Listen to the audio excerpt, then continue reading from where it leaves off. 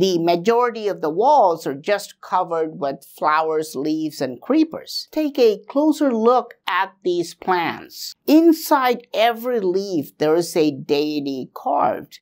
Even after so much corrosion and destruction, you can still see them and identify these gods. Each leaf is less than 1 inch tall, but you can see that each leaf is hanging out in a 3D fashion.